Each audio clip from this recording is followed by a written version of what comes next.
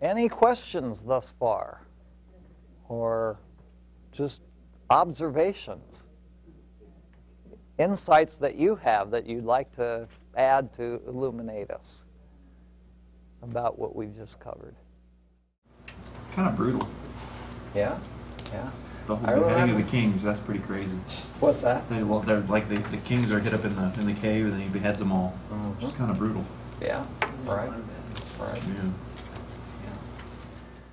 Yeah, I think, we oftentimes diminish or diminuate how seriously God takes holiness. And thankfully for the gospel,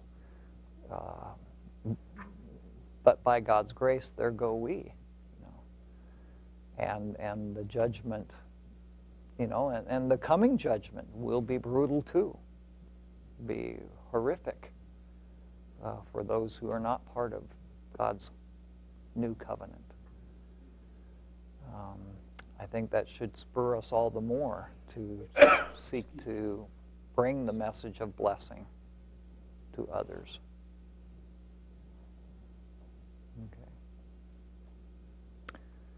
Okay. I've got a couple of boys, 6 and next month one will be 5, but we go through, each night we read a Bible story, okay? And this book that we're using is really quite detailed, quite excellent. And right now, we've just completed the period of the judges of Joshua, and going into the Judges. And those guys are enraptured in, but all of this killing and warfare and stuff like that is. It's an action story. It's an action story, yeah, yeah. We don't even let them watch Star Wars yet. So, and they're getting nice. Yeah, that's right. So, I should say my wife doesn't let them watch Star Wars yet. I would probably be inclined to do so, but here we're reading these stories at bedtime just before they're supposed to go to sleep. So. Yeah, we haven't had that yet. Yeah, so. Okay, well, let's press on here with the remainder of the book of Joshua. Central in all of this is the Ark of the Covenant. The Ark leads them into battle, and the point here is that God is the commander. This is his throne. He leads them forth.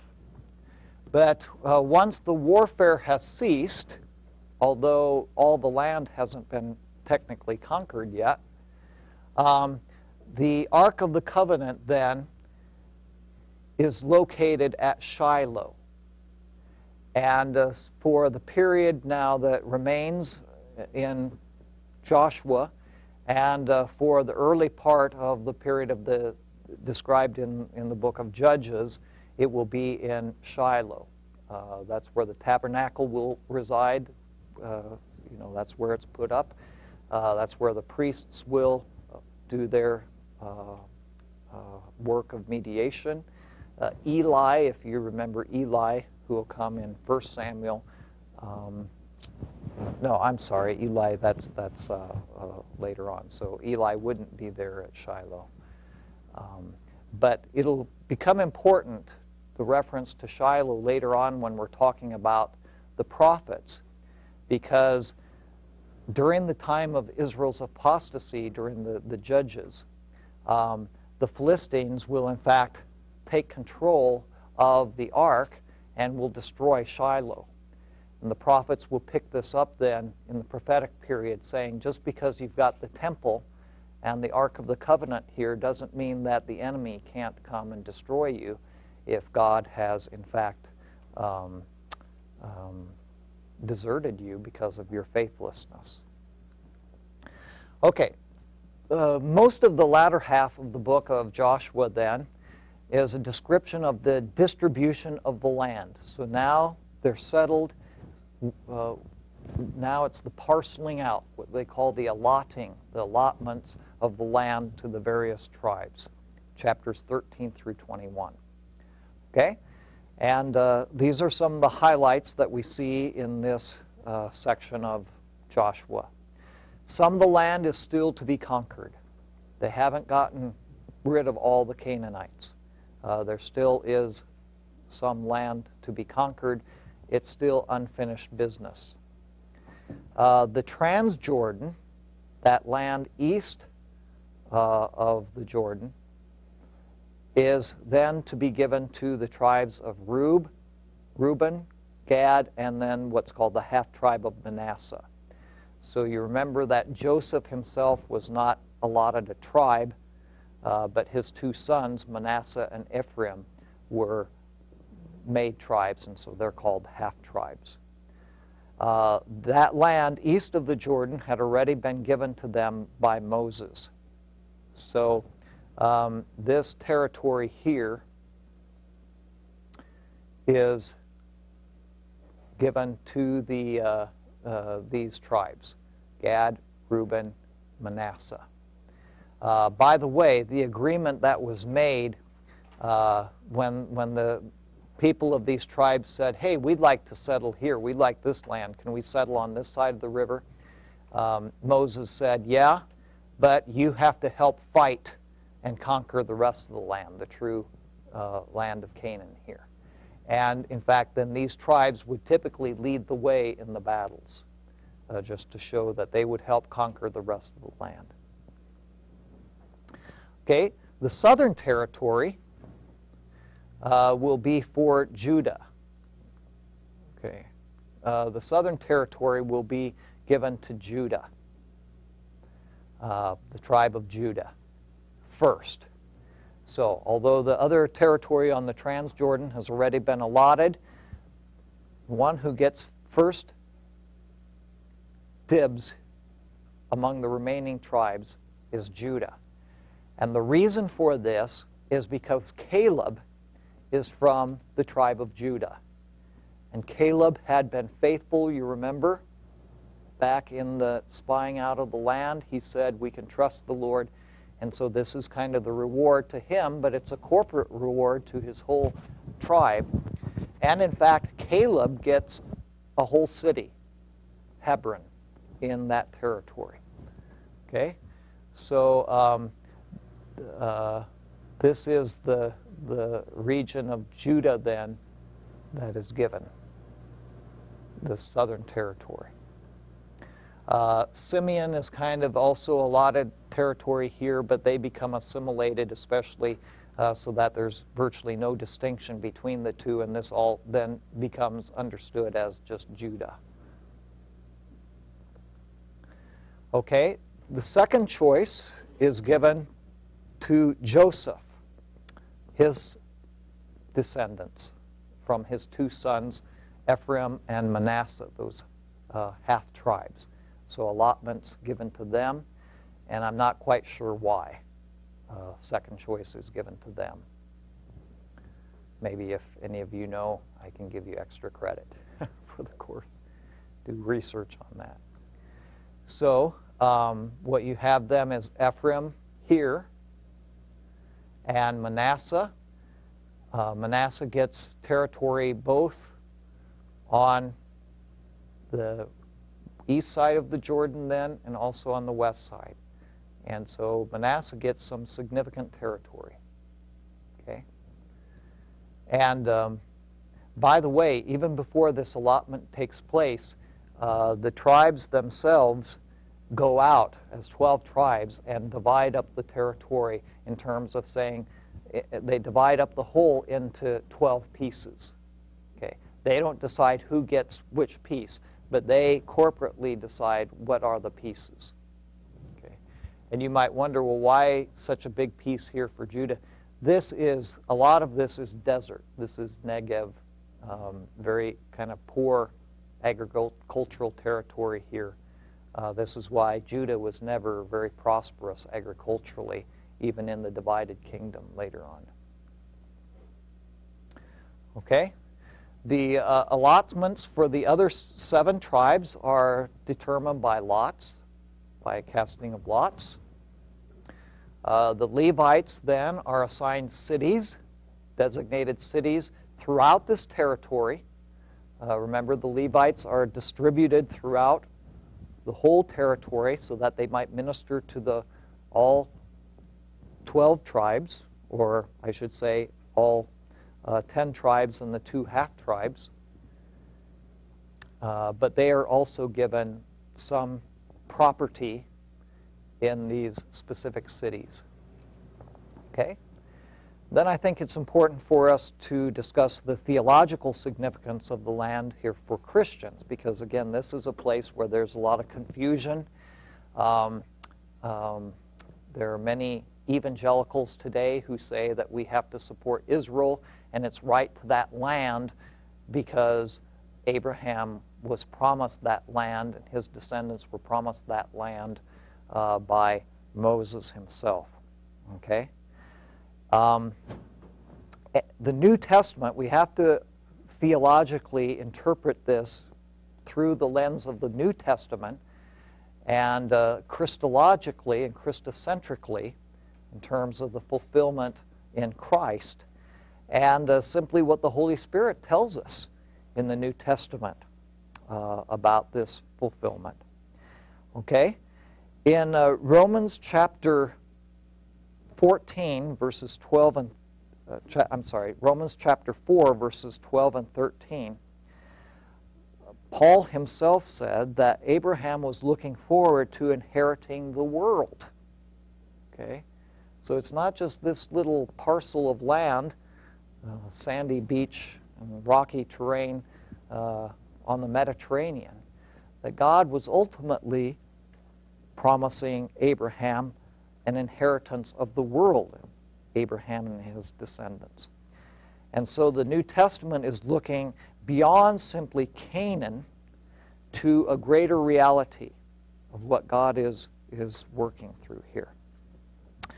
It was either yesterday or the day before that we looked at the passage from Hebrews chapter 11, verses 8 to 10 and 13 to 16, where we're told that Abraham never really possessed the land, but he was looking for the city whose builder and architect is God. So he's looking here forward to something more significant than these, geographical places in Palestine, to the new Jerusalem and the new heaven and the new earth. Okay? In Hebrews chapter 4, verse 3, and verses 8 to 11, if you want to turn to that. The New Testament, Hebrews chapter 4.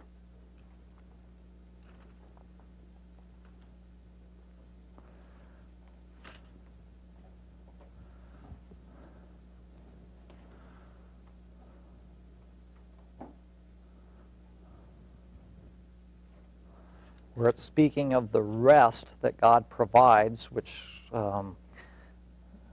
relates specifically here to the conquest, where the people were now to rest in the land. Okay. Chapter 4, verse 1 says, "Therefore, while the promise of entering his rest still remains, let us fear lest any of you should seem to have failed to reach it." So it's kind of the same warning that we heard in Deuteronomy. But for this more significant land and possession of the new heaven and the new earth. For good news came to us just as it did to them. But the message they heard did not benefit them because they were not united by faith with those who listened. So it's talking about, again, the land of the old. They lost it because they disobeyed the covenant.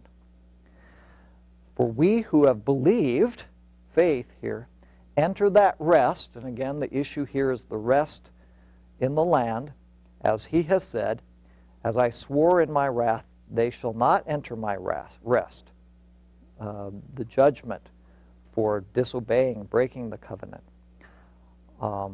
although his works were finished from the foundation of the world. And then if you want to skip over to verse 8, reference to Joshua here. For if Joshua had given them rest, God would not have spoken of another day later on.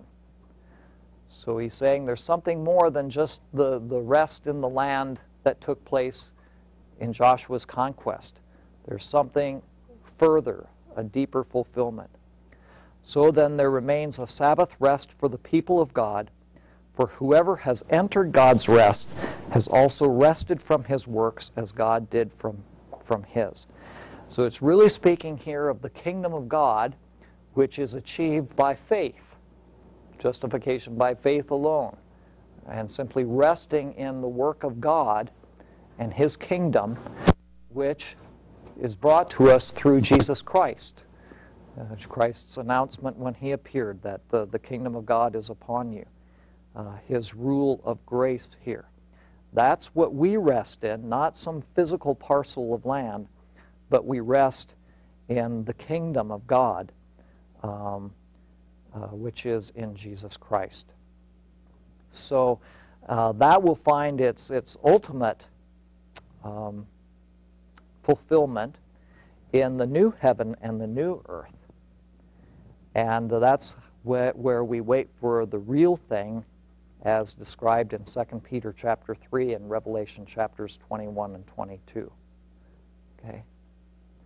So the covenant really now speaks of a land purchased with the blood of Christ, where we will receive what Adam lost, okay, the perfect creation, and more than that. But this territory on the Mediterranean is again just a beachhead through which God will work his plan, his purposes to reclaim all of creation. That's really the land that we look forward to, whose founder and creator is God. Okay? So, that's kind of the theological significance here. Then towards the end of Joshua, you have a return to the worship of God, and there's a renewal of the covenant. Altar is set up and sacrifices made, and then also a establishment of the ongoing attention to the covenant, what's called a covenant renewal ceremony at Shechem, where the people renew their vows to the covenant. And it's at this point that the familiar verse 15, where Jesus says, "Choose today whom you will serve." Joshua says this, "Choose today who you will serve. But as for me and my house, we will serve the Lord." Okay. So that renewal of the covenant in Joshua chapters 22 and the death of Joshua. And Joseph's body is also brought and buried at Shechem in chapter 24. So his sarcophagus, his mummy, is brought from Egypt so that he can also now reside in the promised land, even Joseph. So Joshua dies at the end of the book of Joshua. So you think of this, the end of Deuteronomy is where Moses dies. The end of the book of Joshua is where Joshua dies, and that sets up then the transition to the book of Judges. I found out why Manasseh and Ephraim got their land second. Great. There goes your extra good. It's in Genesis 48, verse 22, where Israel is talking to Joseph. And he says, "And to you, as one who is over your brothers, I give the ridge of land I took from the Amorites with my sword and my bow." Oh. So He had already promised a Yeah. land that he took to Okay. Joseph and his sons. Okay, okay. So they kept to that promise. Joshua did that, here 400, 500 years later. Good. Thank you for that sleuth work. I'll make a mental note of that, Hugh, here to give you extra credit. Okay, now let's move on to the book of Judges.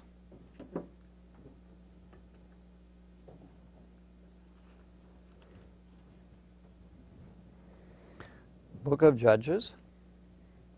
And essentially what you see in the book of Judges is the account of these foreign countries, enemies, invading and taking control of the land. Typically, it's not that they control the whole. This is what you have here, even with the 12 tribes, is what we call a tribal confederacy, similar to the Greek amphictyony, where you've got a confederation of tribes working together, aligned with one another. So typically in the period of the Judges, you'll have tribes that are falling away, or a number of tribes in the same region. So God brings these foreign oppressors to oppress certain territories, certain tribes. But it's not at one time the whole region here being occupied by the enemy. It's more piecemeal. Okay? Now, it's important to understand the setting here behind the book of Judges. And it has to do with their settling now and being permanently residents in the territory. In Egypt, they had been slaves, really didn't own territory, didn't own property. They did farming and building and so forth for the masters. But even the farming was such that it was all irrigated. Egypt is desert, so all the farming is done by irrigation from the Nile. So there's not the same kind of dependence upon the rain and the precipitation and so forth. Now when you get into Palestine, things have changed. They have to take up farming. They've been nomads for 40 years. This generation was born in the desert, so they don't know anything about farming. And so they have to start growing their own crops. The manna has ceased. Okay? Because there are still, they've allowed Canaanites and Amorites and so forth to reside in the land with them, they seek the advice of these Canaanites. Okay? Well, you know how to farm. You've done this for a while. Tell us the secrets. Tell us the rules. And this is where theology comes in. That the theology of the Canaanites is integrally related to their agricultural practices. And so the Canaanite neighbor says, well, you got to do it this way, or you're not going to get crops. You're not going to get rain. And so the Israelites buy into what the Canaanites say. Okay? The problem that I've just implied here is described in opening chapter of Judges, that they haven't gotten rid of the infection. Okay? There's still Canaanites who are practicing their idolatrous religion in the midst of the Israelites. And this is a statement that makes that very clear from chapter 1, verse 27 and following. But Manasseh did not drive out the people of Bethshan or Tanakh or Dor of Iblam or Megiddo and their surrounding settlements, for the Canaanites were determined to live in that land. When Israel became strong, they pressed the Canaanites into forced labor, okay, but never drove them out completely. So, well, we can use them. They'll become our slaves, okay? what should have been devoted to the Lord, now they're devoting it to themselves. We'll just use them as forced labor. But they're still living with them and being influenced by them. Nor did Ephraim drive out the Canaanites living in Gezer, but the Canaanites continued to live there among them. Neither did Zebulun drive out the Canaanites, and on and on and on. Same story over and over again. Okay, what's the result here, which continues then to be the problem? Chapter 2. And all that generation also were gathered to their fathers. So one generation, the generation of the conquest now, is passed on, has died. And there arose another generation after them who did not know the Lord or the work that he had done for Israel. And the people of Israel did what was evil in the sight of the Lord and served the Baals. Okay, so now we'll hear about the Baals. I understand that the more technical pronunciation, probably more accurate, is Baal. Okay, but the more common use pronunciation is Baal, and that's even what the dictionary has as the pronunciation. So for our purposes, we'll use the Baals. And they abandoned the Lord, the God of their fathers, who had brought them out of the land of Egypt.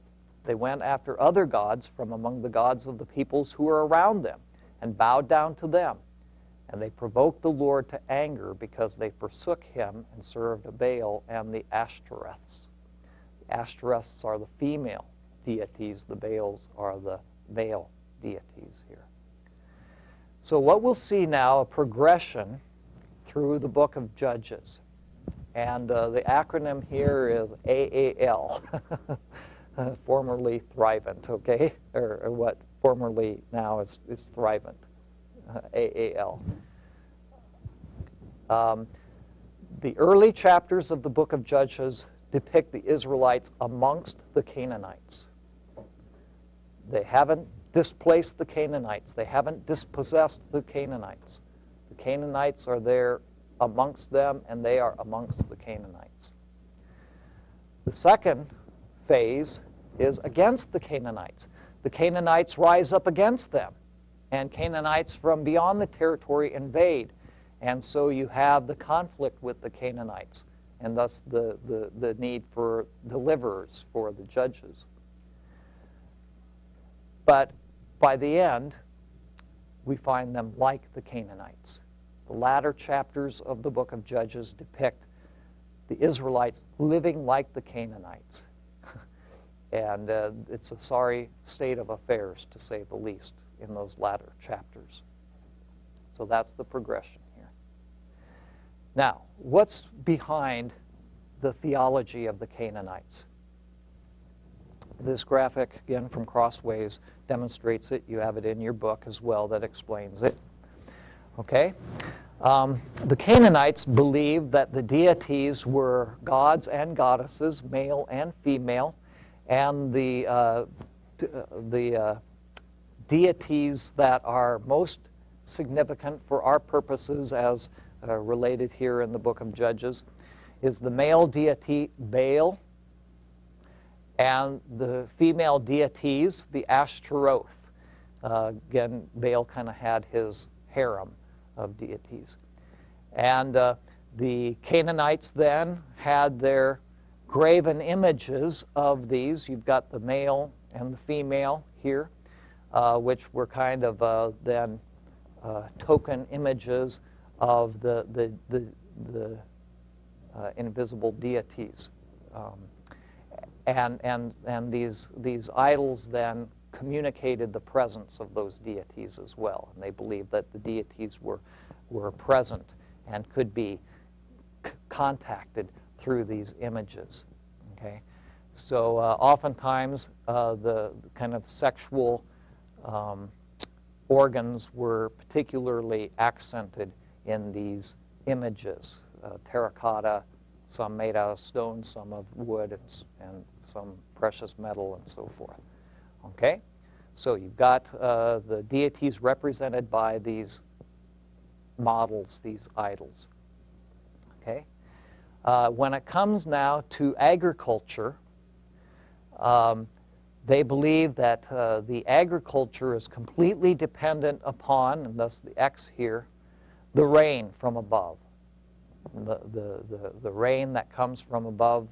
This is dry, arid territory, so precipitation is highly valued, and they need it. You can't irrigate like they did in Egypt. And the idea of covenant having anything to do with this. There's no covenant relationship to the prosperity of the land and the productivity of the land, as God would state in the covenant of Sinai and so forth. So what you have then here is the idea that human beings down here on earth can influence the behavior of the deities. And Baal was the storm god, so the god of rain and precipitation. And the Ashtoreth were considered kind of the fertility goddesses of the soil. And so they believed that when it rained, the male Baal deity was having intercourse with the female Ashtoreth deity, okay, and that the rain was actually insemination of the ground, okay, that's what's happening here. And if you wanted it to rain, the way that you would make it rain was to, in a sense, stimulate the gods to engage in sexual activity. Okay, good question. You did that ritually by going into the shrines of these gods and goddesses where these idols were. And remember, these are the connecting places. This is where you can communicate with the god or the goddess in these tents, in these shrines, and so forth. In these buildings, these temples, you would go there. And you would have sexual intercourse. And that would then stimulate the gods to do their thing too, and for Baal to inseminate the ground with rain. Okay. So, with the Canaanite religion, sexual activity is part and parcel with your practice of religion and even your worship. You would go into the shrines and the temples, and there was ritual prostitution. Okay, and this isn't just limited to the Canaanites. This is fairly widespread throughout the Middle East, even in Greece and so forth. Some of the Indo-European societies, same basic concept exists there. And so this is what you would do. You would, any kind of sexual behavior would stimulate the gods and the goddesses to engage in the same, which would bring rain and fertility. Okay, and all kinds of sexual behavior, all kinds of sexual licentiousness and perversions were part of this.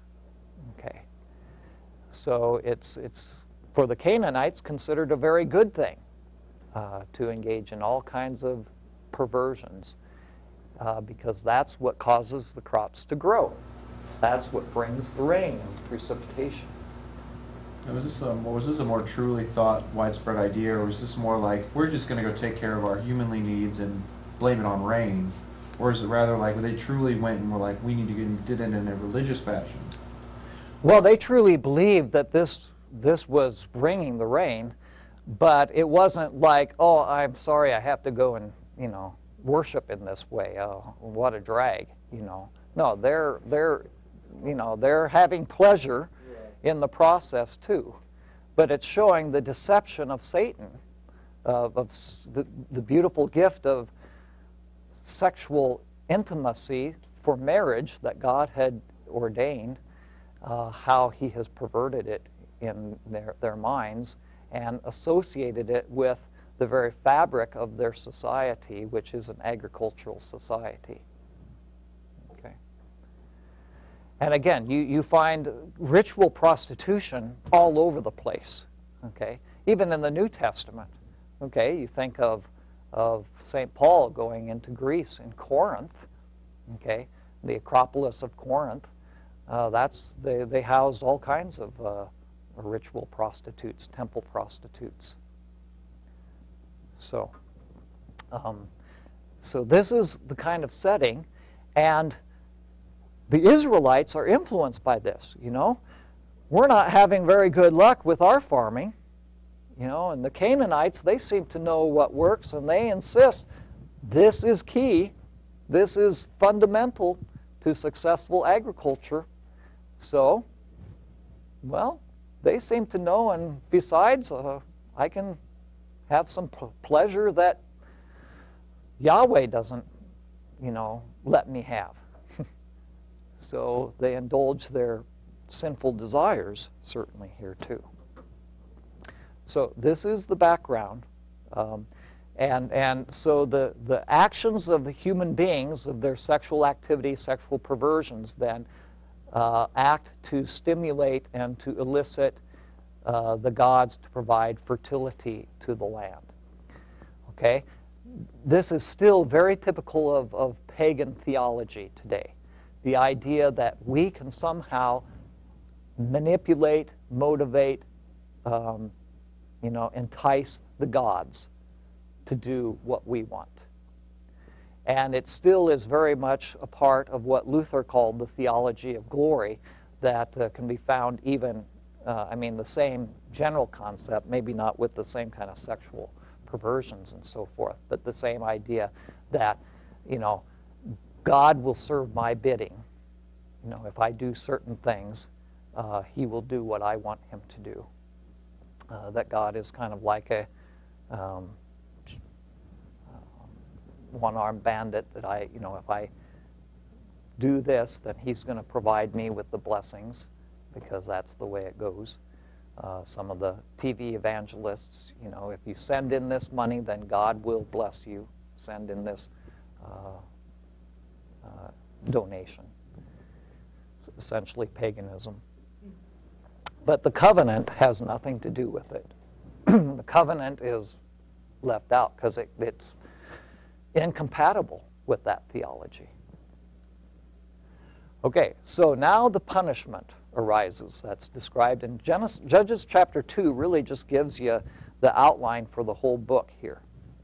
They provoked the Lord to anger because they forsook him and served Baal and the Ashtoreths.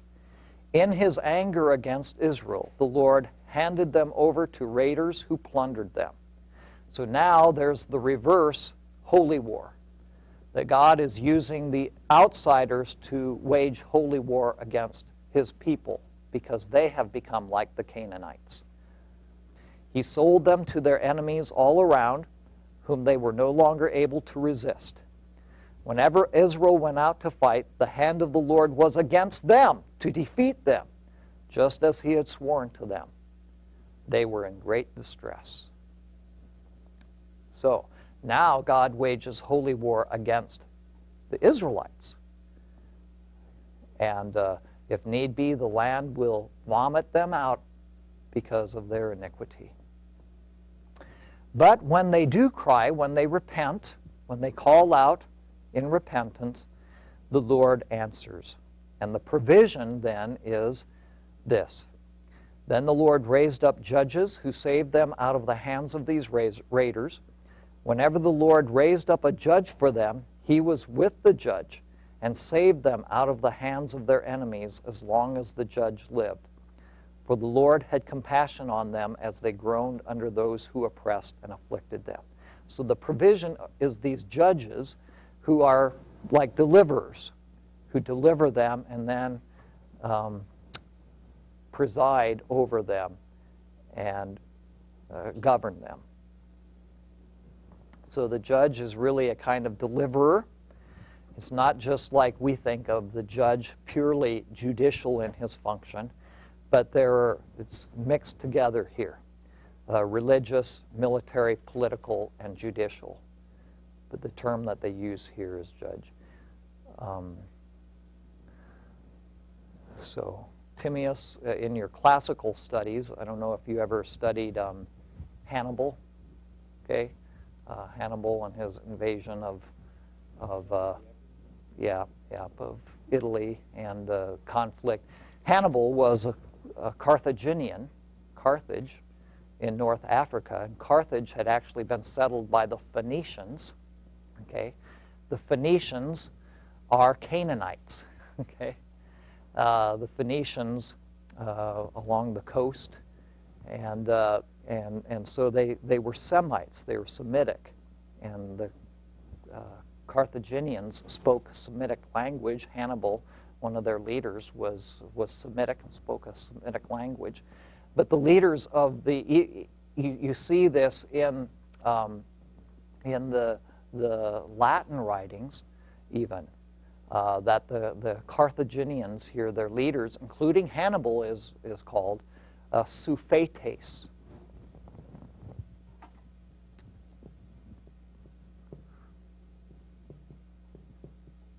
Sufetes, okay, and this is related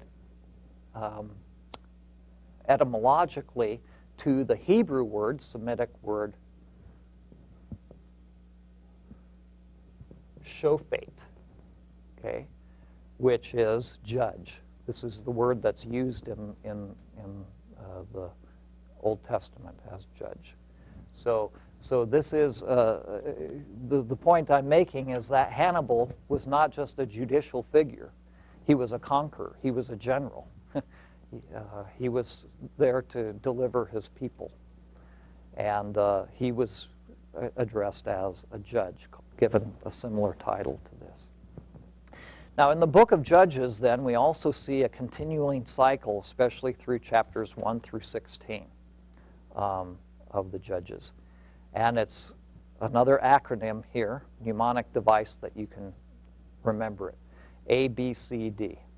A is for apostasy, the people sin.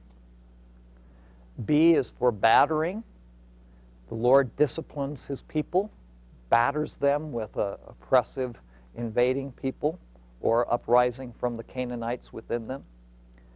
C, cry. The people cry to the Lord for help. They finally get the message and repent. And D, deliverance. The Lord raises up a judge to rescue his people from their oppressors. So this is a cycle that you see time and time again through the book of Judges. And that cycle is pretty much spelled out very clearly in chapter 2. It's just kind of like, this is the outline for the book. So you get a preview of these cycles going over and over again with the apostasy, the battering, the cry, and the deliverance. Okay. Again, the cycle is summarized here, previewed in Judges 2:10 through 23. And it covers a time span, the period of the Judges here covers a time span of between 200 and 400 years, from 2 to 4 centuries. The reason why we can't be precise here is because the Judges overlap with one another. So they're not perfectly there's not a perfect chronology of just one after the other. There's overlap.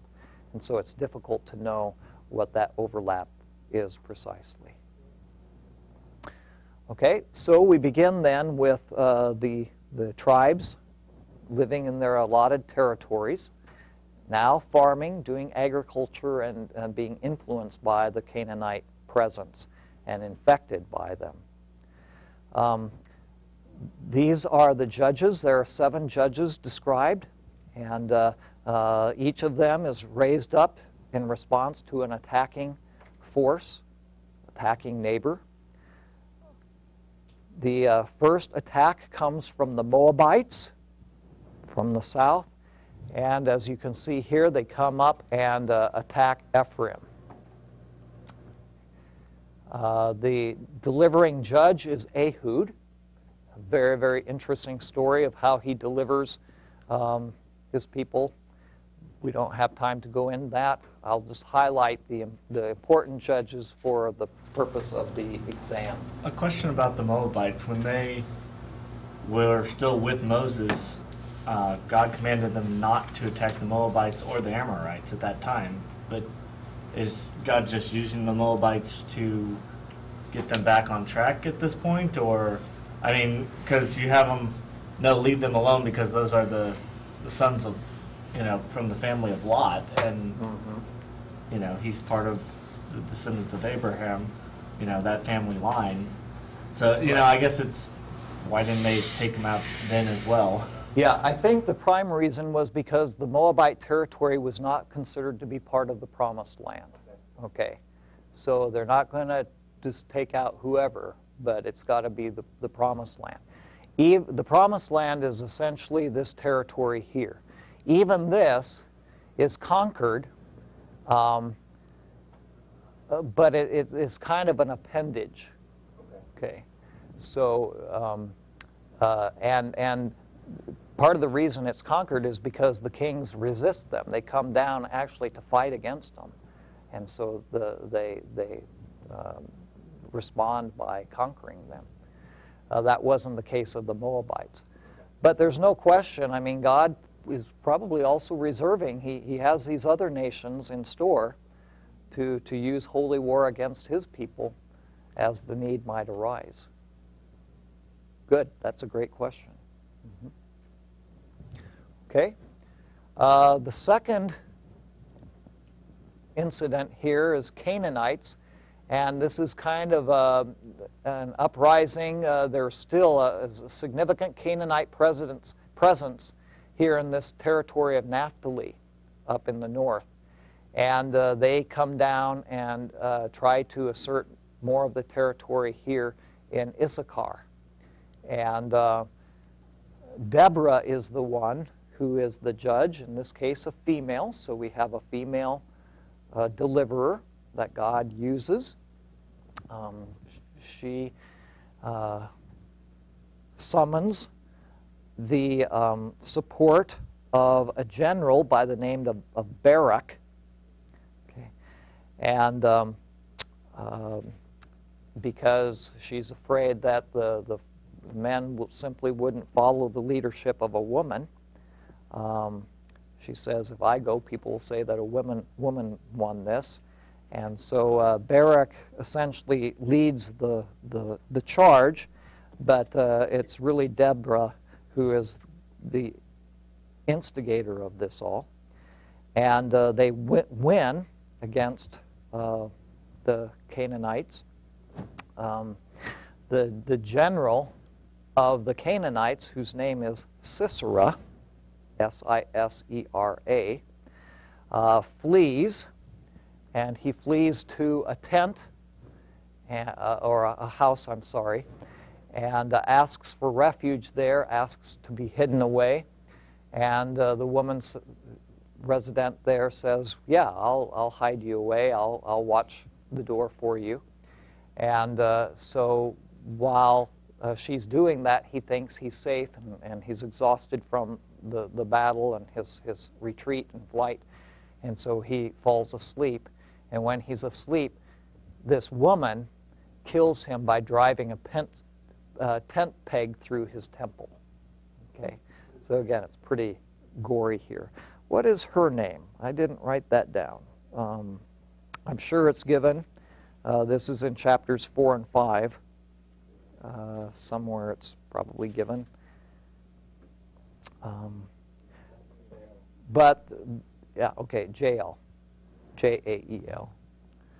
And so the general is killed by a woman here. And so it shows that God's using women as well to accomplish his purposes of deliverance, Deborah and this Jael. Chapter 5, then you have the Song of Deborah and Barak, which is just a masterpiece of literature for you to enjoy at your leisure. Okay, So Deborah is important. The next one is also important here for the purposes of the exam. Gideon. And here you have the Midianites and the Amalekites coming in, okay, from the Sinai Peninsula and actually Arabia, more Arabia. Do you remember who was the ancestor of the Midianites? Abraham's son through which wife? Keturah, right? Right. How about the Amalekites? Well, there was an Amalek that they fought, wasn't there? They've already fought the Amalekites. You remember, even before they got to Sinai, they fought the Amalekites. Yeah, he's a descendant. I don't think he might be the grandson of Esau, I think, grandson of Esau. So these are Semites, again, Semitic people, but God is using them here to attack the chosen people. What's that? Where did they attack at? Okay, they attack over here. It looks like more of the central region as well. Issachar, maybe northern part of Manasseh, just kind of southwest of the Sea of Galilee. Okay. So, the people cry out then under the oppression here of the Midianites and the Amalekites, and God raises up a judge, a deliverer, by the name of Gideon. And Gideon is reluctant. He says, I'm of, the most insignificant family, of the most insignificant clan. Why are you calling me? God said, that's the point. I'm using the weak. I'm using those who are insignificant. Oftentimes he does that. Just look at the apostles, the disciples and such he uses. He uses people like me and you as well. And the point here is that God will win the battle. Okay, so Gideon is reluctant, and there's some story behind that as well. God finally persuades him to take up the role of being a deliverer. And so Gideon summons the people of Israel to come and fight. And 32,000 men answer the call and present themselves for battle. But God says, no, the battle is mine. I don't need this many. So let the ones who are kind of afraid, who are a bit reluctant, let them go home. Okay? We'll just take the really brave ones, the ones who are willing. And so that announcement is made, and the ones that are left are 10,000. Okay? Ready to go, 10,000. God says, nope, I don't need that many. Remember, the battle is the Lord's. It's not by your strength, not by your might, but by the strength of the Lord here. So we need to pare these troops down, have them go down by the river and drink. And the ones who drink in a certain way, and I can't always keep it straight. Ones on their knees with their sword still in their hand stayed. The ones that... Yeah, okay. The ones who held on to the sword, held on to their weapon while they drank, they're the ones who get to stay. But the other ones, they're dismissed. And that leaves only 300 men, 300, against the Midianite and Amalekite forces of thousands. Okay? So, what God simply says here is, follow my directions. In the night, those 300 men are to surround the camp of the Midianites and the Amalekites. It's especially Midianites, and that helps to remember Gideon was with the Midianites, against the Midianites. Okay? And they were only to take with them a sword, a torch, and I'm sorry, not even a sword, a trumpet, a torch, and a pot. Okay? And the torch would be lit, but the pot would cover it so they couldn't see the flame. They would have the trumpet, okay? And they were all surrounded. And at the given signal at night, while the camp was sleeping, Gideon would blow the trumpet. The others would blow their trumpets. They would break the jar so that the torch could be seen. And the enemy troops woke to this. They went out of their tents, and they saw surrounding them these flames. They heard these trumpet blasts, which are usually associated with an attack, an invasion. And they heard maybe some of the clash and clatter of the breaking of the jugs and the jars. And they panic. And they go every which way. They disperse. They trample one another. They think that those they run into are the enemy, and they actually fight and kill one another. And the men of Israel haven't even raised a sword. And God defeats the enemy. They run with their tails between their legs, the ones that survive. So the battle is the Lord's. And here's a depiction of that. It's not by the might and the military strength of the people at all. So Gideon's another important personage here. Then you have the Ammonites coming in from this territory of Jordan, attacking the tribe of Gad. Jephthah is the one who is sent to deliver them. He's a great warrior, but he's a foolish man. He thinks that he has to bargain with God, that he has to make a deal with God. Got some of that pagan thinking in his mind. And so before the battle, he takes an oath. God, if you will enable me to win this battle, when I return back home, whichever person I meet first, I will sacrifice to you. And so he wins the battle, and he comes back home, and the first person who he meets comes running out to him as his daughter. And so he sacrifices her. He feels he has to keep that pledge. So again, even these people that God uses themselves are not all that pure and righteous, and they don't have it all straight themselves, yet God can use them. He still has a lot of pagan thinking. God prohibited the sacrifice of your children in his law. I mean, that's what the Moabites do. That's what the Canaanites did. Yet this is what happens here. Okay, probably the most memorable narrative from the Judges has to do with Samson. And the thing that you need to remember is that Samson deals with the Philistines. The Philistines. Okay? The Philistines are actually kind of Johnny's come lately to this territory. They arrived probably around the 1300s, 1200s, and they came from the north, actually from the Aegean. They're part of the massive invasions that came from the north and from the sea. They're called the Sea Peoples.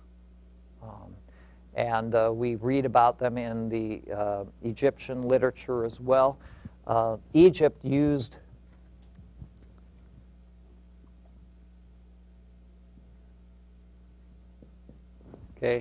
these consonants, but you see the Philistine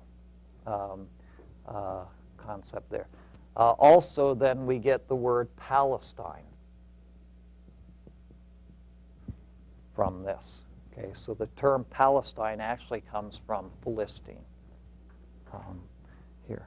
But Samson now is the one who addresses the Philistines. And you know the story of Samson. He's this macho he-man. He's typically depicted as even more muscular than that here in this woodcut you see. But his strength wasn't really in necessarily his, whatever his bench press from lifting weights or whatever, his bicep diameter or whatever, but it came from the Lord. It was a supernatural strength. He is also a Nazirite, was devoted to God in a special way according to the Nazirite vow. And the Nazirites were those who were to wear their hair long, and they were to keep from uncleanness, which included touching anything that was dead. Okay. They were also to abstain from any kind of alcohol. Okay. Some have speculated that John the Baptist had taken or was devoted to the Nazirite vow. We don't know that for sure, but it's probable that Samson was here in terms of that.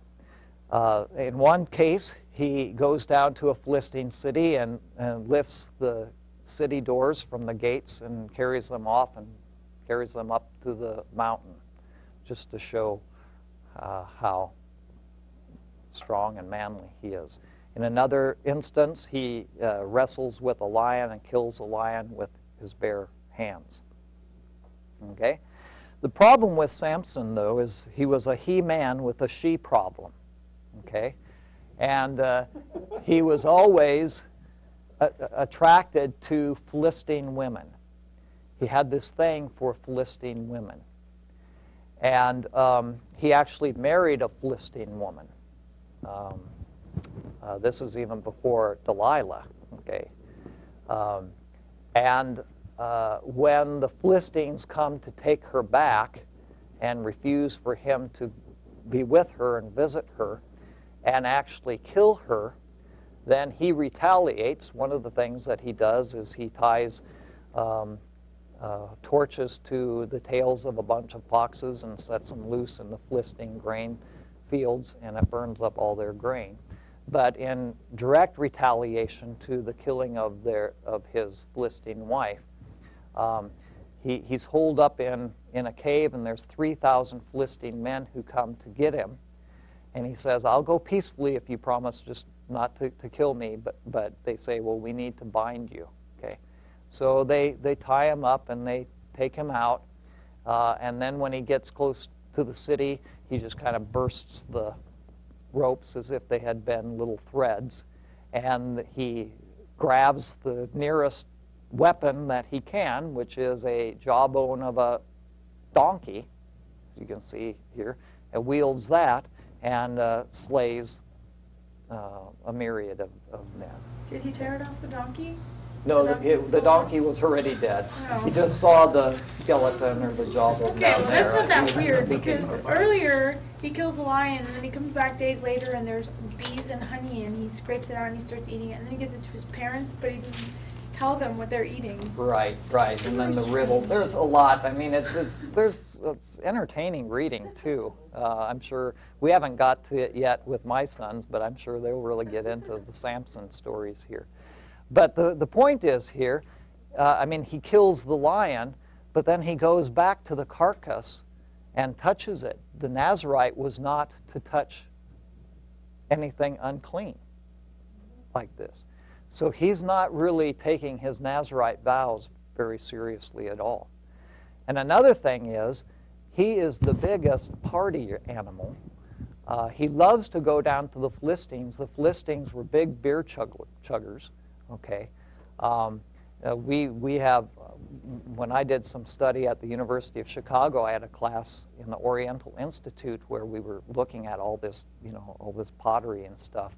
And the Philistine pottery is very, very recognizable, right? Recognizable, and it's very similar to the Mycenaean pottery of Greece, because that's where they came from. And but the most common piece of pottery are beer mugs, okay? Because they would have chug-a-lug contests all the time. That's how they would, show their manliness. And you read that in the narrative too. I mean, it's going on, beer and wine and so forth. So that's another way he's not keeping the Nazirite vow, but God still uses him.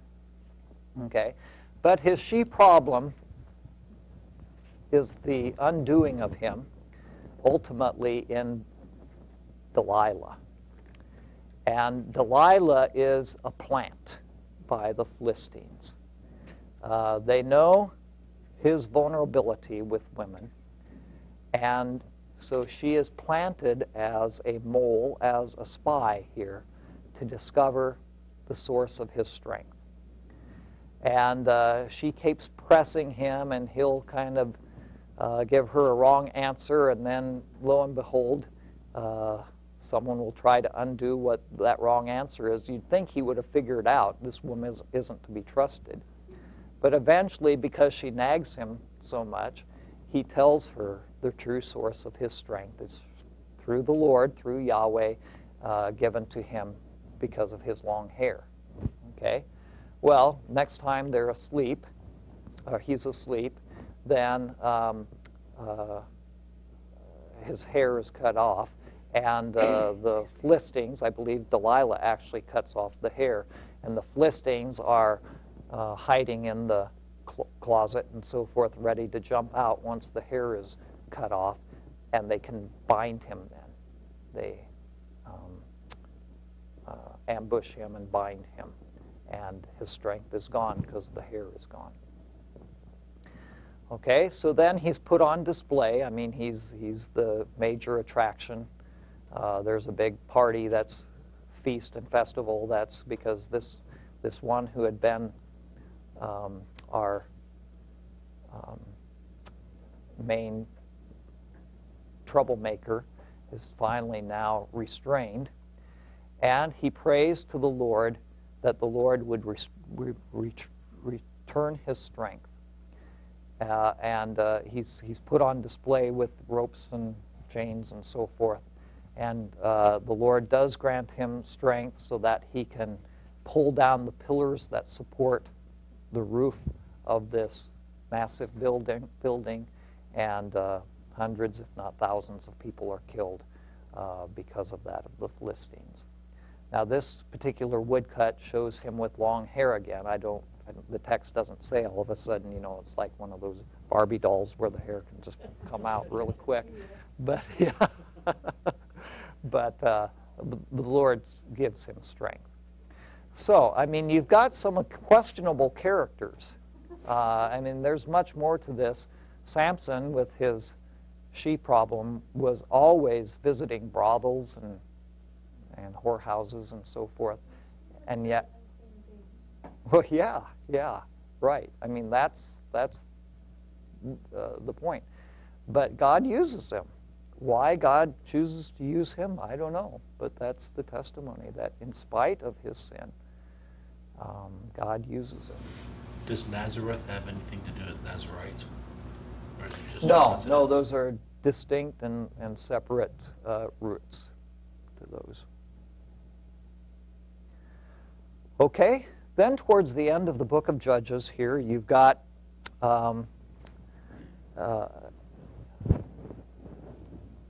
the tribe of Dan had been down in this territory, and they essentially move. The whole tribe moves up here and takes this little territory up here, far to the north. And what they also do is they take an altar that had been here and bring it up here as well. Not much is made of that here in Judges, but that will become significant later on in the period of the divided kingdom, because one of the shrines and the places where Jeroboam sets up an altar to a golden calf is up here in Dan. But it's just showing now the movement. This whole tribe essentially moves up to the north. And hereafter, then, Dan will be associated with the far north of Israelite territory. And then there's this sordid account towards the end of the Levite's concubine. Okay, let me go back here. It's a story of a Levite. Remember, Levites were spread throughout the territory, but this Levite actually lived in Ephraim, and he had a concubine, a woman, not his wife, but a maidservant with him. And they had been visiting in Bethlehem, okay? And they are going back, and they go through the territory of Benjamin here to get back to Ephraim, and something happens. The men of Benjamin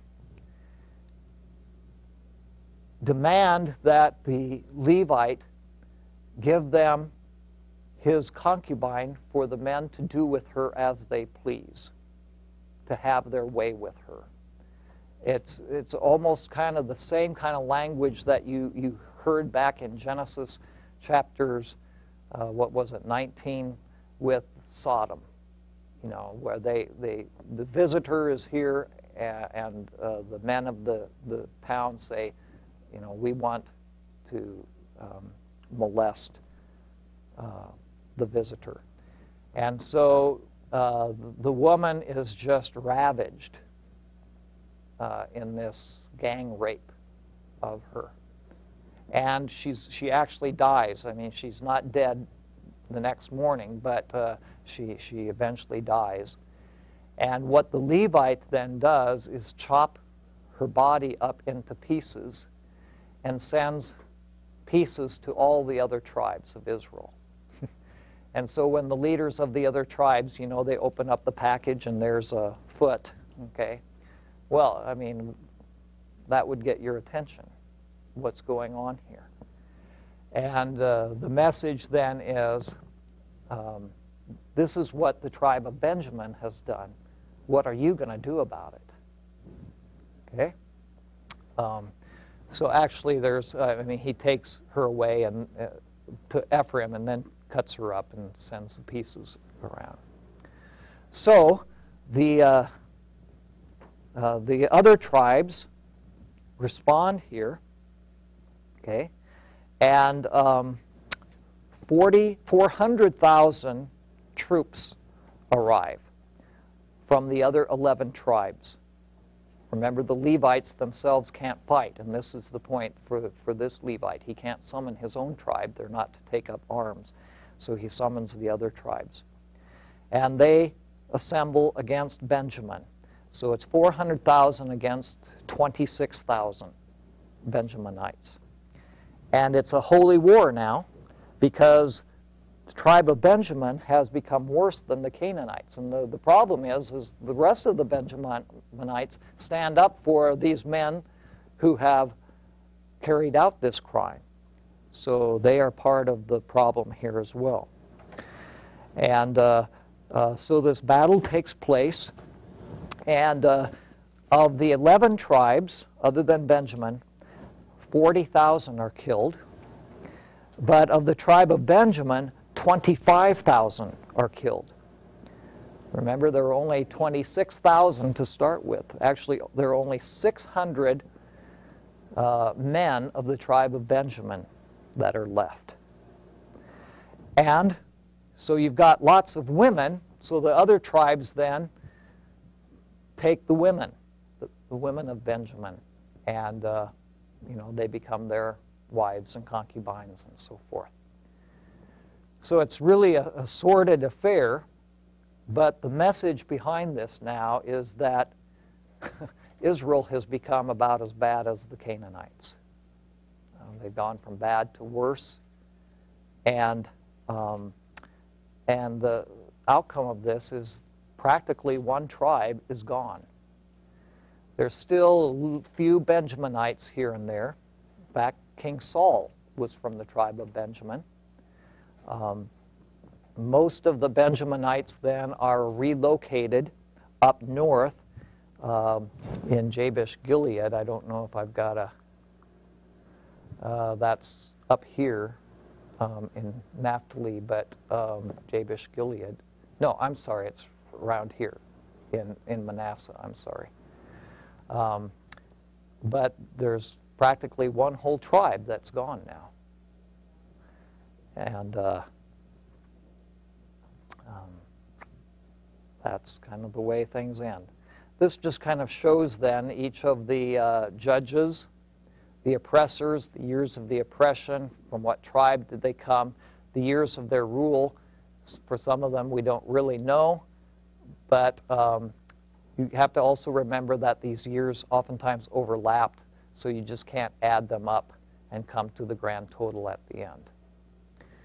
So as we reflect then on the book of Judges here, that continuing cycle of the apostasy, the battering cry, and the deliverance. But Judges concludes then with this statement, in those days Israel had no king, everyone did as he saw fit in his own eyes. It's anarchy, essentially, that you have at the end here. However, during this period, there is one delightful little story that does not involve all kinds of sordid corruption and conflict and bloodshed and so forth. And that's the story of Ruth. Okay? And there's some significant lessons to be learned from this story. Okay? It takes place, as I said before, during the period of the Judges. And Ruth comes from Moab. Okay? So Moab, remember, is there in the southeast of the Sea of Galilee, not part of the Promised Land territory, but not friendly necessarily to the Israelites.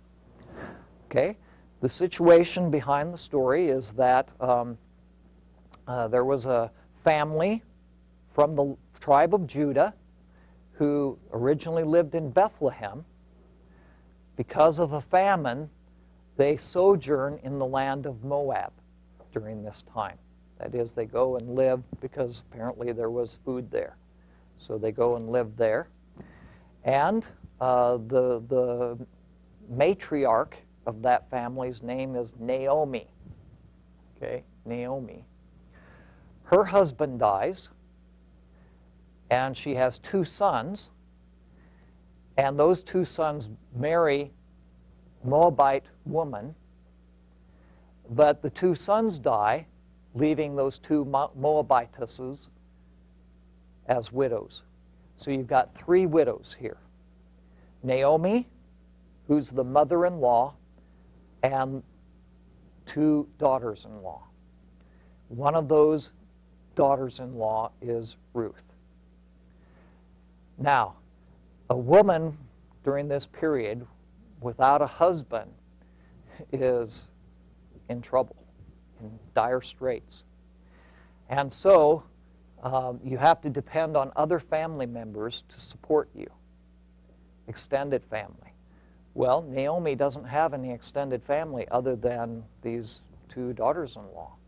So she says, I'm going back to Judah, I'm going back to Bethlehem to be supported by my extended family there. The 2 daughters initially say, we'll both go with you. This shows the love that they have. Naomi tries to dissuade them, say, no, this is your country, this is your people. Stay here. But Ruth is persistent. The other daughter-in-law, I don't remember her name, Orpah? Yeah, okay, Orpah. Decides to stay in Moab, but Ruth is tenacious and she says, I will go with you. I'll go with you. And she says, the famous line, I think, no, I guess I didn't put it up here. Wherever you go, I will go. Oh, yeah, okay. Where you go, I will go. Where you lodge, I will lodge. Your people will be my people, and your God, my God. Oftentimes used as a wedding text, you know. But it's between 2 women, okay? Not in a marriage context, obviously. But it is perhaps appropriate for a wedding text in the sense that it's a kind of covenant context. What Ruth is saying here is, I'm in covenant with you. And shows covenant faithfulness, just like marriage is a covenant, to an Israelite. So she accompanies Naomi, her mother-in-law, back to Bethlehem. And there they live as two widows.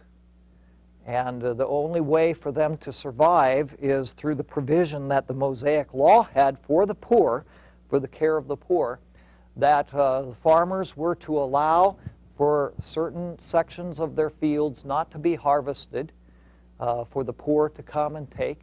And the poor could also go into the fields and glean whatever was kind of left lying on the ground. And so Ruth becomes a gleaner. That's how they survive, by going out and simply picking up what's left over of the grain. Okay. Naomi apparently is not really able to do that. She must be too old to really do that kind of hard manual labor.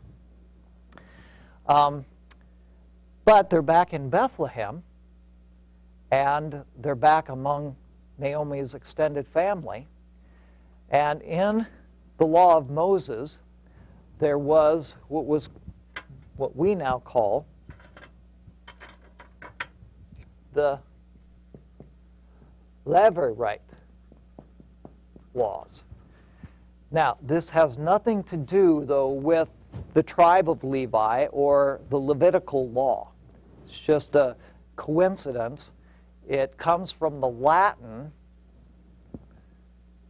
and maybe, Timaeus, you know what the Latin is. I think it's something like levera or something, to be a brother-in-law. What is it here? I don't even have those notes, but it comes from the Latin for brother-in-law. Okay?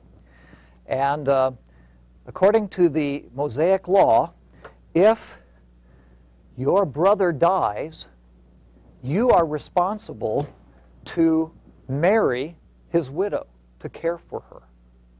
Okay? So you remember the question that the Sadducees brought to Jesus. He said there was this woman, she was married to one guy, he died, married his brother, he died, another brother, 7 brothers, they all died. Who's she going to be married to in the resurrection? And without getting into Jesus' response, that's illustrating here that Levirate law.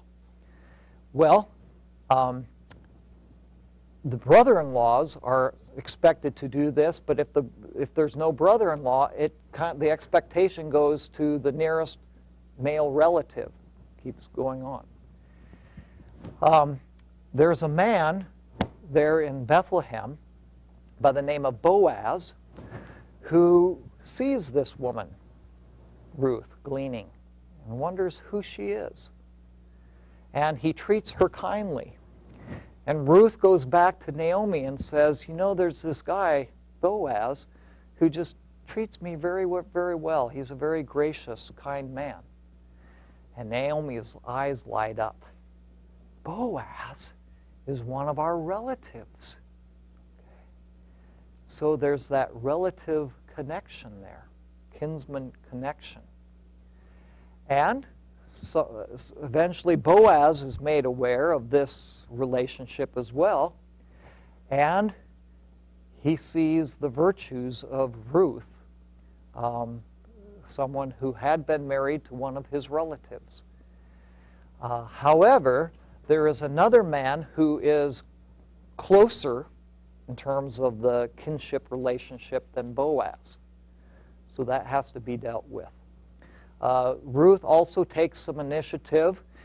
To us, it may sound a little bit forward, but it was, according to my understanding here, a very appropriate and humble thing to do, that while Boaz was sleeping in the barn, she comes and kind of curls up next to his feet.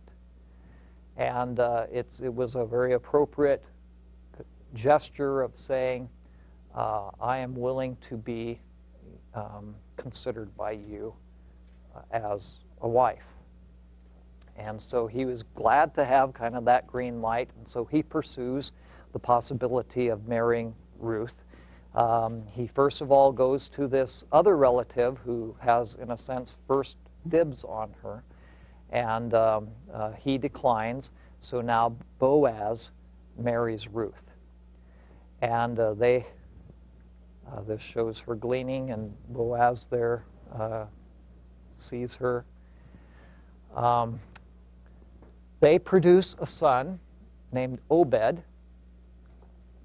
Obed then produces a son named Jesse, and Jesse produces David. Okay? So Ruth is the great-grandmother of King David. And as you look in the genealogies of Jesus as well, you will see that Ruth is identified as ancestress of Jesus too. So, what's the point of this story? Why is it there? What do you think?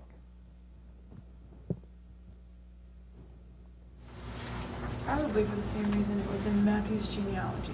She was a Moabite woman, and through her, just the same thing as Rahab, a line of Christ descended. Okay. So it is showing here that God is carrying out his purposes through the chosen people, the descendants of Abraham through Isaac and Jacob, but Moab is not. Remember, Moabites are descendants of Lot, not of Abraham, and yet she is included now. So outsiders are welcome to be a part of the covenant community if they will accept the covenant and follow Yahweh as the true God, as she said she would. Your God will be my God. So she is included. And I think it's very significant that this falls during the period of the Judges, because it does show that the intention here was not purely national or racial in terms of the extermination of the Canaanites. But for Canaanites like Rahab, Moabites like Ruth, who will follow the true God, there is grace, there is mercy, there is full incorporation into the covenant community. I think that's the main point of the story.